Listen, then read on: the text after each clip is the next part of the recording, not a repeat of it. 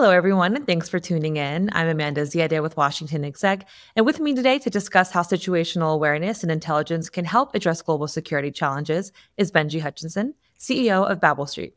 Thank you for being here today, Benji. Thank you for having me, Amanda. Of course. So I'd like to start by asking if you can first give us a brief overview of Babel Street, what you do and what the company specializes in. Sure. So Babel Street is a national security software company. We have our roots in the all-source, open-source intelligence community. So we got our start about 15 years ago in the threat intelligence business. That's where we started the business, and that's our foundation. But since then, we've evolved in a number of different ways. And we've had a really exciting shift in our business recently, and we've had a double down, refocus on risk intelligence. That is really the core of what we do. And we work with a lot of different national security customers and other segments of the commercial sector where risk and detecting threats or bad actors is paramount to their business and operations. All right, makes sense. So what are some of the top global security challenges that we're facing today as they relate to the markets that you oversee? So one of the biggest threats we see is the pivot away from the counterterrorism mission that's been happening over the past decade. We've seen a really fast acceleration of that trend. So today and in the future, the threats are going to be near peer or peer adversaries to the United States. And so that is on the operational front. And we've seen that change pretty dramatically over the past 5 years. And look, we see a lot of our customers doubling down on mission sets that support those different areas of that threat.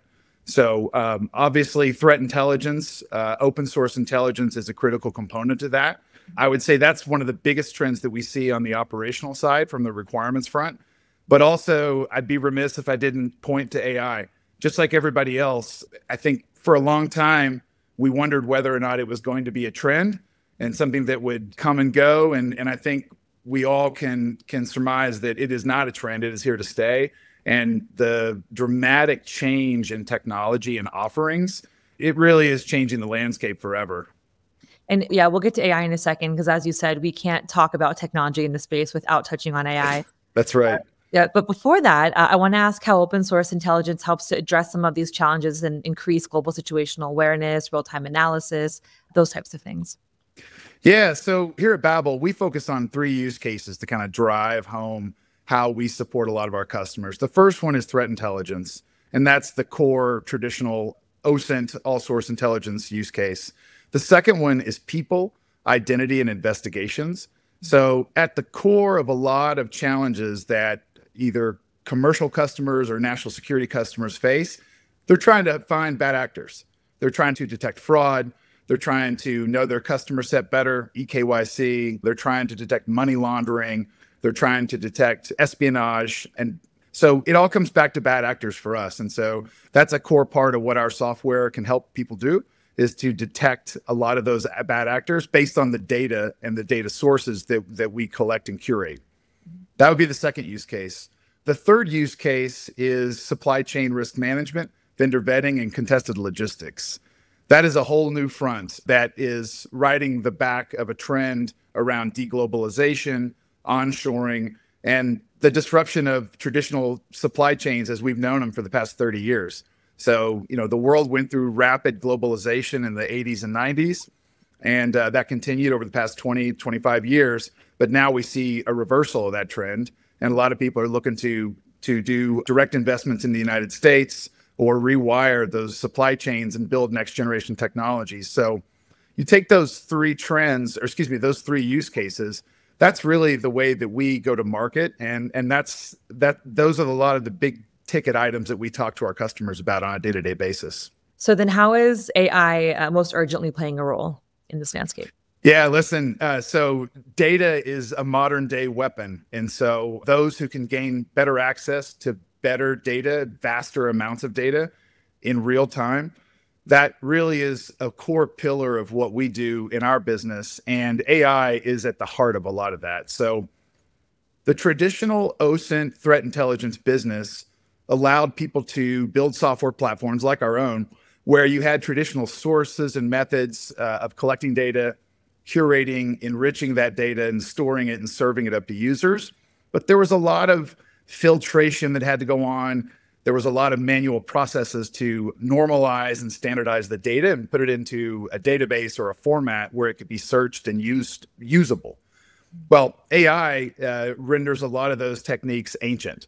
So, we deploy AI, whether it be generative AI or agentic models, to allow users to use natural language processing prompts just to interact with the software like you would any other AI platform. You just create a prompt and ask what you want to know, ask the question, as opposed to searching for keywords constantly, trying to find out where this piece of data or a needle in the haystack might exist that would help your investigation. AI is going to render that more like a conversation. And that is exactly what we're rolling out in our platform. Our flagship product is Insights AI. And so that software allows users to do it. And we're in the midst of rolling that capability out today. Yeah, we've been having so many conversations recently about the use of AI, both as a benefit and also as a risk. It kind of increases together, which is unfortunate, but the reality of our threat landscape today. So are agencies leveraging AI-enabled open source intelligence for situations like threat awareness, fraud prevention, anti-trafficking? And how do you recommend that they integrate these capabilities into their systems if they're interested in doing so? It's a great question. I think agencies I would answer that question in two parts. The first part is, how are they using it and how are they taking advantage of it?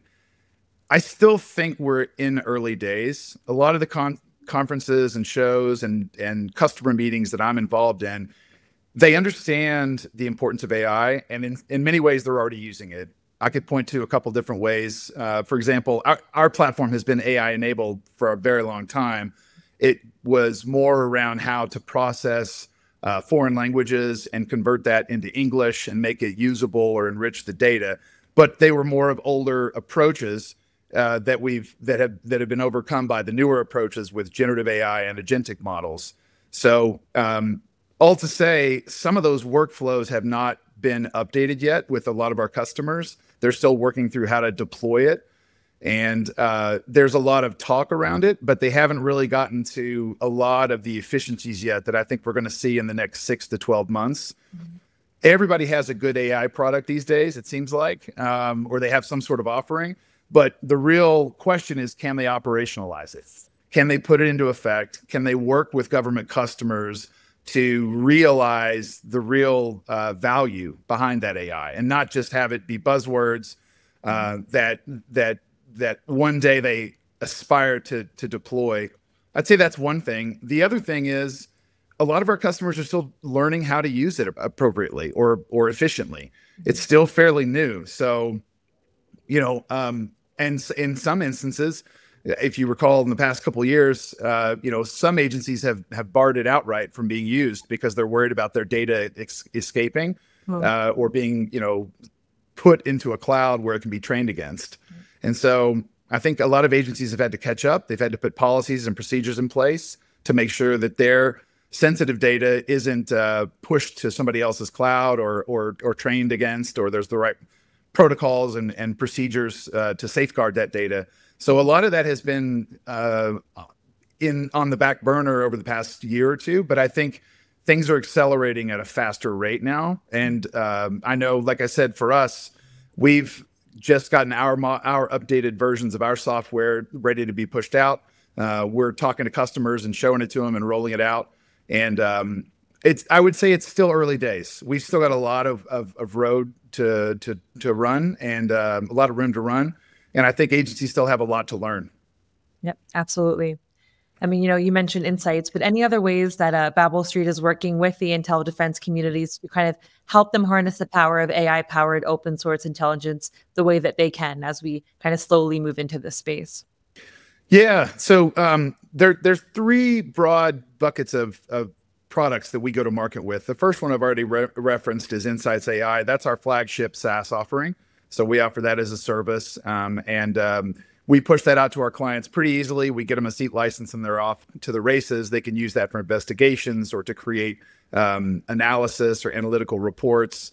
And it's got a nice user interface. It's pretty intuitive and easy to use. That's the first way that we go to market.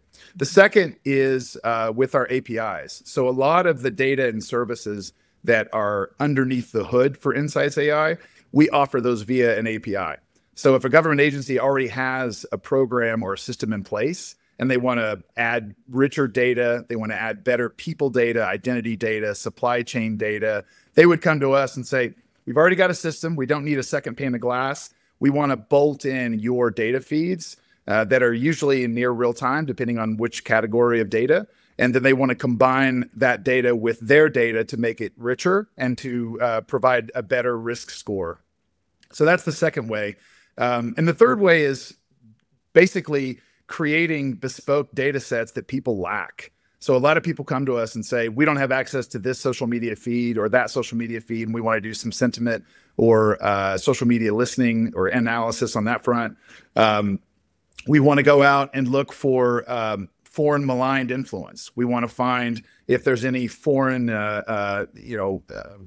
influence money out there that's being hidden, or there's money laundering or that type of nefarious activity. We would go out and create bespoke methods to create that data and serve it up to our customers. So those are the three primary ways that we support our customers with our technology.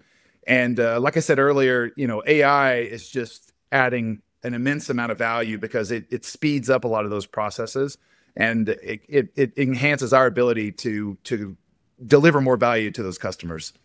Yeah, absolutely. Well, Benji, thank you so much for sharing your perspective on applying AI-enabled open source intelligence on very important and increasing threat awareness, fraud prevention, anti-trafficking, all the things that these markets are working to fight against. And of course, for giving us some insights into how Babel Street is helping them do that. I appreciate you being here.